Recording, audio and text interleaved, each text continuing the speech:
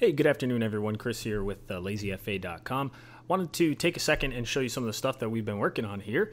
We're going to actually be using LazyFA to make sense of a Form 4 filing. If you're not familiar with what a Form 4 SEC filing is, it's basically whenever an insider needs to, whenever an insider or a large holder of a company makes a purchase of shares, they need to disclose that to the SEC on a Form 4. And so one of the things that I've been working on lately, which I think is going to be really, really cool, is the ability to analyze these types of forms and these types of filings automatically using LazyFA. So I've got some stuff that's sort of in development right now. It's obviously not completely finished yet, but I'm going to use it to just sort of demonstrate how we can use some automated applications to make sense of some of these filings that are very cryptic and often it takes a long time to sort of make sense of them and to read them and understand them. So we're going to use Apple as an example, and the way that this is set up right now, which is going to change, this is a very crude sort of semi-working demonstration that I just wanted to use to sort of demonstrate the technology. We're going to use Tim Cook, who's the CEO of Apple. And if we click on this, you can see all the insiders are here, right? So I'm pulling in all of the insiders from the company from the data provider. And what we're looking at right now is just Form 3, 4, and 5 filings. So we're going to use Tim Cook as an example. If we click on Tim Cook, what this is doing is pulling in all of his transactions in the market in terms of common stock. So this is not looking at options or anything like that. This is only looking at common stock. And basically what we're tracking is his ownership of his own company's stock over time. And so we can see here, for example, back on August 24th of 2016, Tim Cook owned approximately 2.3 million shares of Apple. And if you look back here, you can see actually there was a split in early 2014. That was a 7-for-1 split, and so you can see that on the chart here. The data right now is not split adjusted. Hopefully it will be split adjusted in the future, but that's dependent upon the data provider. So right now it's not.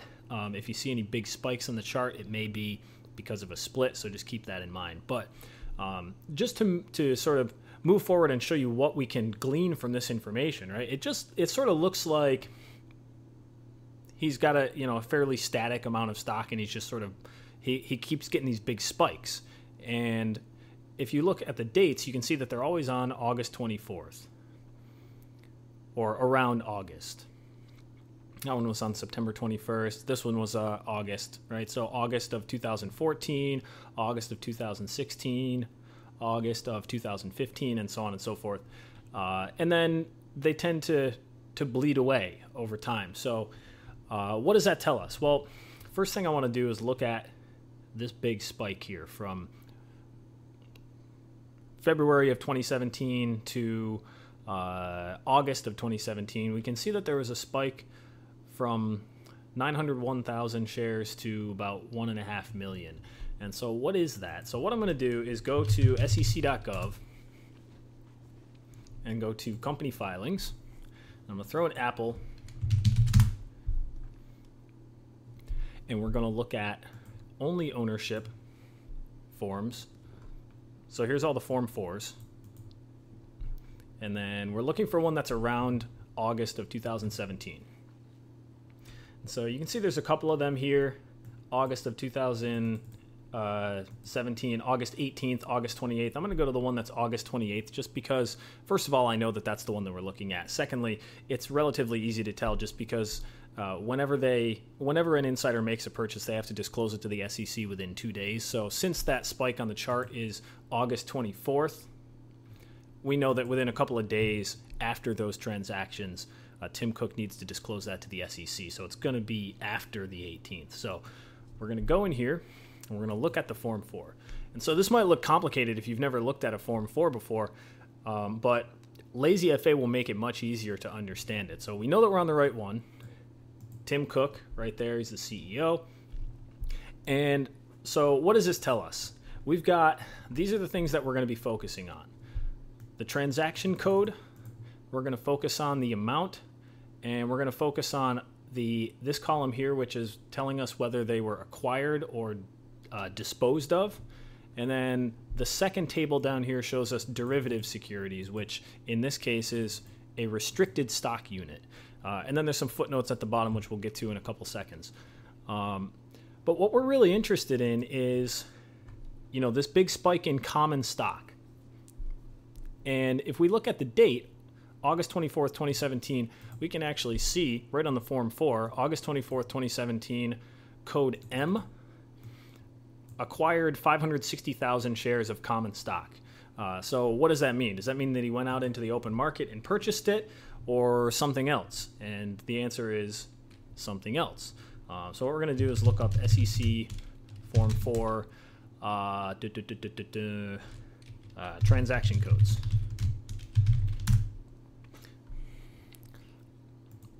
You could get these directly from the SEC. I just happen to know a couple of websites that have them all listed out. But we're looking for transaction code M. What this is telling us is that those shares were acquired via the exercise of conversion of a derivative security. So he either exercised some warrants or he converted some other derivative security into common stock. And in this case, we can see that he disposed of 560,000 shares of restricted stock and then acquired 560,000 shares of common stock. So what does that mean? Well, basically, he had some restricted stock units, which are part of his compensation package, that he has converted into common stock so that now he can sell them on the open market and turn them into cash. So if you read the footnotes, you can see that the number of restricted stock units included 280,000 time-based RSUs and 280,000 performance-based RSUs. And then the performance-based RSUs are based on Apple's share performance during that time. So if you look here, it'll say Apple's beginning value was calculated to be $97.74 adjusted for dividends, and then the ending value for their total shareholder return was determined to be $166.72, and it talks about his restricted stock unit award, if it's within the top third of the companies in the S&P 500, yada, yada, yada. If you read this, basically what it's telling you is that if Apple's shares go up, then the amount of restricted stock units that are vested to him, in other words, that he can convert into common stock and then sell for cash, will increase proportionately. So in this case, Apple's total shareholder return was good. It met the requirements of his compensation agreement, and so the full 280,000 performance-based RSUs were vested, and 280,000 of them were time-based.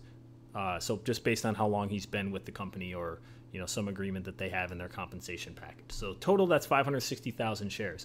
And if you look at the chart on LazyFA, you can see, if we do the math, 901.47 plus 560 is going to be 1.46 million. And there's the spike. So that's the reason for this spike in common stock, is that he has converted 560,000 restricted stock units into common stock.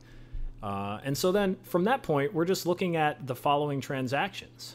And you can see number 2, the second transaction on August 24th, dropped the total ownership down to 1.17 million, which we can see here, 1.17 million. This is code F, which is a payment of exercise price or tax liability by delivering or withholding securities. So basically, he's paid 560,000 shares of common stock, essentially, and he's got to pay $297,000 or 291,000 shares worth of tax on that. So those are shares that the company is withholding in order to meet what's called the minimum. It's in footnote 291,000. It is in footnote 6 here. 52% of the total number of shares released are withheld by Apple to satisfy the minimum statutory tax withholding requirements on the vesting of restricted stock units. So that's what this drop is, right? So that's not him selling stuff into the market, right? That's basically Apple withholding those shares and saying you got to pay taxes in order to meet the requirements of the vesting of RSUs in terms of tax liabilities.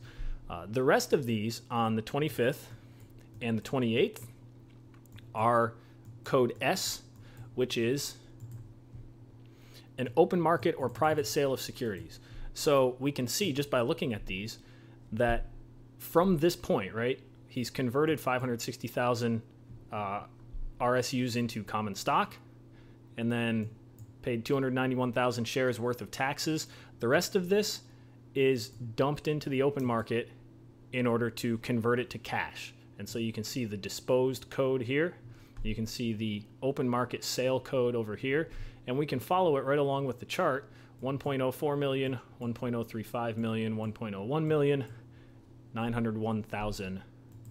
And we'll see that on the chart right here. 1.17 down to 1.04, 1.03, 1.01, down to 901.47K. So that's how we can use something like LazyFA to make sense of a form that's really complicated to read if you don't know what you're looking at. This is not super hard to understand if you just read the footnotes and things like that. But I mean, it's much easier to just look at a chart and say, okay, we got vesting here, we've got vesting over here, we've got vesting here, we've got vesting here. So basically what these big spikes in the chart are his restricted stock units vesting based on his performance, based on Apple's shareholder performance, and based on how long he's been at the company. If I go into my code, which I'm going to do off screen here, and change common stock to restricted stock, we will see. By the way, what these numbers are the shares that are left after the transaction in question. So after the transaction that occurred on August 28th, 2017, his remaining holdings are 901,470 something shares, which is shown right here. Amount of securities beneficially owned following the reported transaction. Another code that I'm paying attention to, by the way, when we get the data from the data provider is this column 6, which talks about direct or indirect ownership. Direct ownership is basically that they own the securities in their own name. They're not held through a trust in somebody else's name, or they're not held by a spouse or something along those lines. These are shares that are directly owned by them, and that's what we really care about, because those are the things that that's going to give you an indication of what the insider's opinion on the company is, right? If they own the stuff themselves, if they're making purchases in the open market, making sales in the open market themselves in their own name, that tells us a lot of information about their opinions on where the company's going. So that said, I've changed this in my code to focus on restricted stock units, which you'll be able to do just by a little button on the chart once I roll this out. But for now, I'm just going to refresh the page, and we will see that if we then look at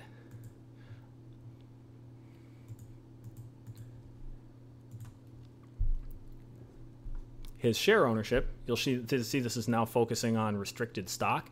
So we can see that in 2014, he had 5.32 million shares. I'm not sure what this blip is in September 2014. That's most likely a bug in my code, but we're not going to worry about that for right now. 2015, he had 4.76. And if you do the math, 5.32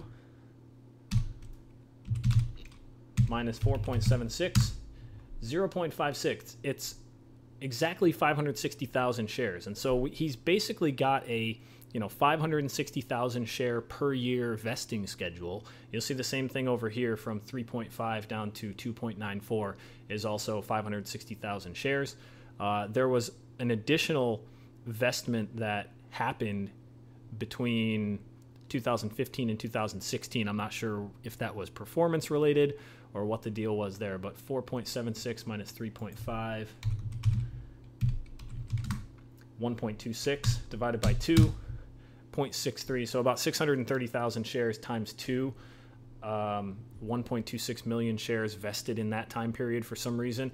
So that's something that I would, be interested in understanding where, why those other 630,000 shares were vested, or why the 560,000 share limit changed. Maybe his compensation changed, or maybe there was some sort of incentive or something along those lines. But I think that this just demonstrates, that these forms are not terribly difficult to understand, but when you look at them on the SEC's website, it takes a long time to sort of understand exactly what's going on. When you can look at a chart like this and just see really quickly what's going on, that's the entire reason that this website exists. That's the whole reason that this technology exists and why I'm building LazyFA. So I just wanted to take a couple of minutes and talk about that and show you how we can use this site to make sense of a Form 4 filing. In the future, I'll be doing similar things with 10K annual reports, quarterly reports, S forms, including things like shelf offerings and secondary offerings, so we can tell, for example, how many shares are left in a shelf, so that we could potentially predict when a company is likely to do a secondary offering, which would dilute the stock price. And then we'll be analyzing news and other ownership forms as well. So there you go. There's a little bit of info on some of the stuff that I've been working on. This is going to be coming out hopefully within the next month or so. I'll have this stuff finished up, then you can go and mess around with it. In the meantime, there's plenty of other stuff that you can play with on LazyFA. This is a fantastic platform if you're interested in signing up for it. It's completely free to test out. Just go and create a username. There's 5 or 6 test symbols, and you can use the entire site and decide if you like it. And if you do, then I'd be happy to have you as a user. So thanks very much, and I will talk to y'all soon. Peace.